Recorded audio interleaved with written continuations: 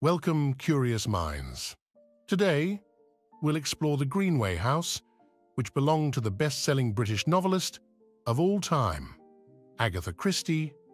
She is known for her 66 detective novels, 14 short story collections, and the world's longest-running play, The Mousetrap.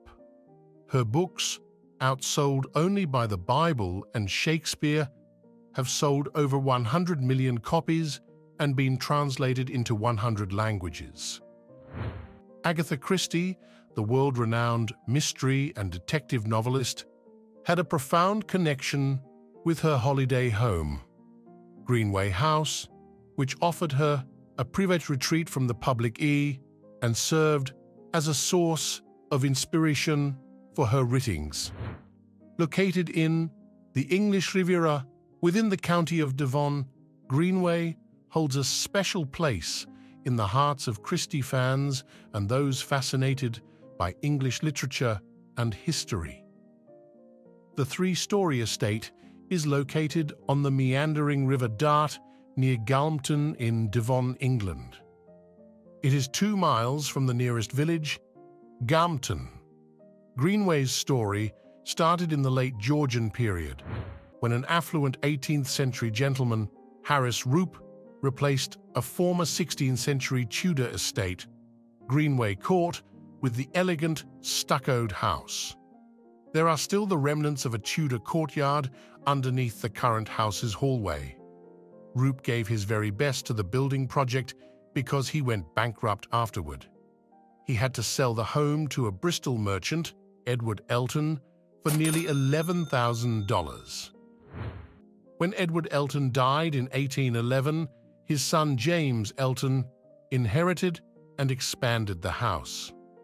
The original mansion looked different from its modern version, 2 wings flanking the central structure with the dining and drawing rooms.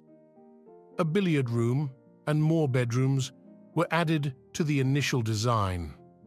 The Elton family also designed the romantic woodland garden with the help of the landscape gardener Humphrey Repton. In 1832, James Elton sold the estate. The home had switched several owners before Agatha Christie moved there with her husband, the archaeologist Max Mallowan, in 1938. By that time, they had been married for almost a decade. Agatha knew Greenway from her childhood. She grew up in nearby Torquay. Torquay had significantly developed in the previous years, which didn't fascinate Christie. The magnificent sea view from her Torquay house became obstructed by new buildings. Agatha looked for another house nearby and discovered that Greenway was available. During her youth, she had noticed this property and recalled it as the most perfect of the various properties on the Dart.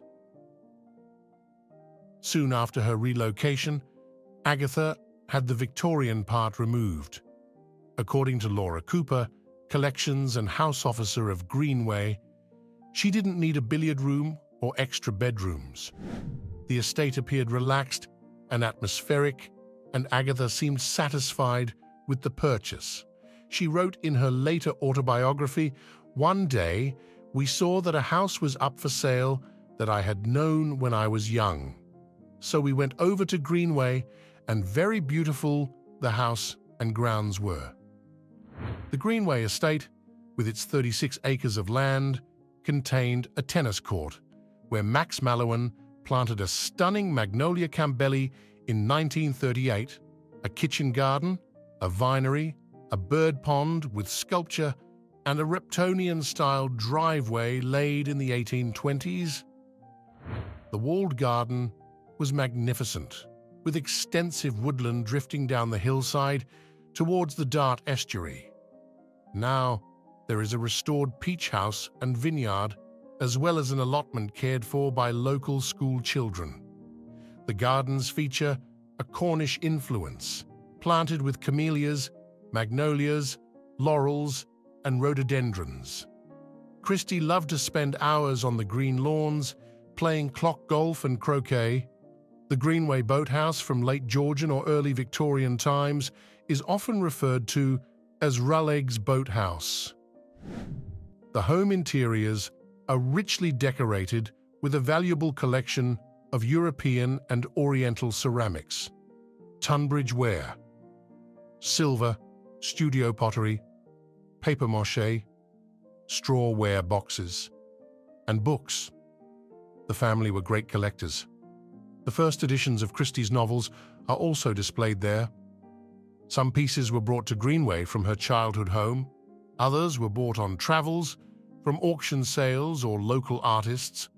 The family appreciated Stephen graphs, or pictures woven from silk, paintings, manuscripts, African tribal artifacts, and malachite writing implements. A historic Georgian foyer welcomes visitors with an eclectic mix of woodwork and worldly artifacts. There are takia, or caps, from Africa, and Egyptian fly whisks, tools used to drive off bothersome flies in summer. The entrance hall also features a cupboard from Zanzibar, some studio pottery, and a pewter skull. The morning room contains several of Christie's portraits as a child and her doll, Rosie. The main staircase is still in fabulous condition. Numerous paintings adorn the walls along the stairs. The drawing room is stuffed with antique items from Christie's childhood home. In the corner stands a Steinway piano. Although a concert-level pianist, Christie is believed to have been too shy to play the musical instrument. The family gathered in the drawing room as Agatha read aloud the latest chapter of her mystery novels. Everyone tried to guess what had happened. This lovely tradition hints at the support the novelist constantly received from her family. The kitchen originally was a butler's pantry and a cook's kitchen. It is still equipped with mid-20th century appliances. The room features a traditional stone floor and range cooker. An impressive collection of pottery is beautifully displayed along the wall. Agatha knew how to prepare meals and write the recipes in her books. Her soft spot was Devonshire cream. Even her Miss Marple has this tiny gastronomic obsession. According to Christie's grandson Matthew, Agatha used to drink cream from a huge cape with a "Don't be greedy" inscription, but she never showed any sign of paying attention to this message. The library has a vast collection of books, the amazing frieze painting near the ceiling, and the cozy navy blue chairs and a sofa. The dining room was a place where the entire family could gather for dinner and celebration. As we already know, Christie had a huge passion for food, so she treated her guests generously. The dining room is also adorned with lovely artifacts, such as an amazing double-humped camel pottery Max Mallowan had purchased from China. The inner hall's design is enriched with marvelous tapestries, trinket boxes, ornaments, and carpets. The sitting room contains objects acquired from Max's numerous archaeological digs. The light and airy bedroom with 1950s furniture offers incredible views over the River Dart and gardens. Agatha's bedroom still looks the way it was, with her bags packed and ready for departure, and some of her clothing neatly hanging in the dressing room. This creates the illusion that the queen of the crime can enter the room at any moment. Her camp cot stands in the corner of the bedroom. Sometimes, Agatha accompanied her husband on archaeological excavations in the Middle East, so you'll also find archaeological artifacts at her home. The novelist laughed. "I married an archaeologist because the older I grow, the more he appreciates me."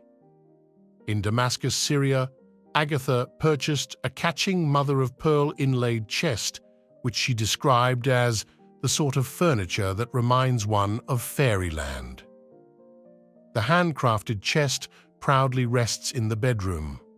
It is very heavy, so the family didn't move it around the house. The cost of the item delivery exceeded its initial price. There's an interesting story behind the Damascus chest. For several nights, Agatha kept waking up, being bothered by odd tapping and ticking noises. That was a real mystery that life had asked her to solve.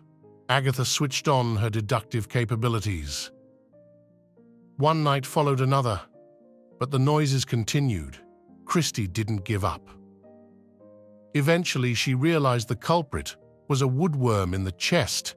Among other home treasures is the world's second mobile phone. Anthony Hicks, Christie's son-in-law, purchased the phone for use while working in the gardens. Agatha Christie spent many happy years with her family at Greenway. She often gathered the family to celebrate the release of her latest book. They played croquet and clock golf, relaxed by the river, and the writer read her latest mystery to guests. Agatha referred to Greenway House as the loveliest place on earth. For over 40 years, the family spent summers, celebrated Christmases, and held family parties there. Agatha perceived Greenway House as a place for relaxation, so she didn't write there. The novelist worked when she was in London and even in hotels.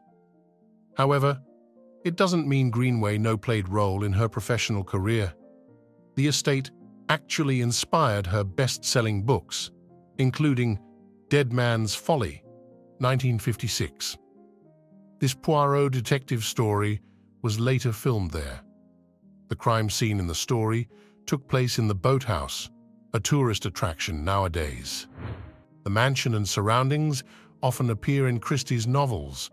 For example, in Five Little Pigs, 1942, Christie used the footpath leading from the main house to the battery overlooking the River Dart as a background for the inevitable murder. In Towards Zero, 1944, the river was where a suspect disappeared each night for a swim. The Christie and Malouin duo lived in Greenway House until they died in 1976 and 1978, respectively. Agatha's daughter, Rosalind Hicks, also lived there with her husband, Anthony, from 1968 until she died in 2004. Now, the National Trust takes care of the estate, as Rosalind Hicks donated the house to them. The estate was restored in several years. It is open to visitors most of the year, except for the winter months when the National Trust's team of conservators checks the home's condition, cleans, and packs away the valuable collectibles. Even if you manage to visit Greenway House, it doesn't guarantee the house will let you go back. Sometimes, curiosity plays a trick on people. For instance, over 100 tourists got trapped for several hours in Agatha Christie's former home in 2023. Stormy weather knocked down a tree, blocking the single-track road leading down to the estate. Visitors, staff, and volunteers were left stranded. However, the tourists didn't turn up their noses. They drank cups of tea in the tea room and played rounds of croquet on the lawn, just like Christie did. They had enough time to explore the walled gardens and observe the crime scene in Dead Man's Folly. The atmosphere seemed calm, but it was Christie's house after all. Remember her 1939 iconic novel, And Then There Were None? 10 strangers trapped in a remote mansion, killed one by one. The parallel was obvious. Despite such omen predictions, tourists avoided the fate of Christie's characters. Local rescue services reopened the road, and people left the estate that very evening, all safe and sound. As you can see, Agatha Christie Greenway House has a playful character, reflecting both unique tastes and the extraordinary mind of Agatha Christie and her husband, Max Malouin. So, crime fiction fans, would you dare to visit it after the 2023 incident? Which detail in today's review impressed you the most? Please share your thoughts with us